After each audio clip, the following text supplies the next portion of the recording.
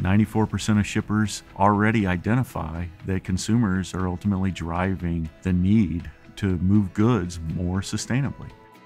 It starts with understanding your transportation network on a load-by-load basis. There is an opportunity for shippers to work together and move the industry forward. The first way is in sending strong demand signals to energy providers, to carriers, that there is an opportunity to move goods more sustainably. The other key area is in working together to drive policy changes.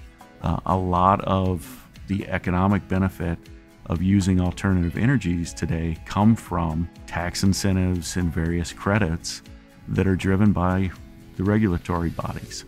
Every shipper's network is different, but shippers can make a real impact on their carbon emissions today.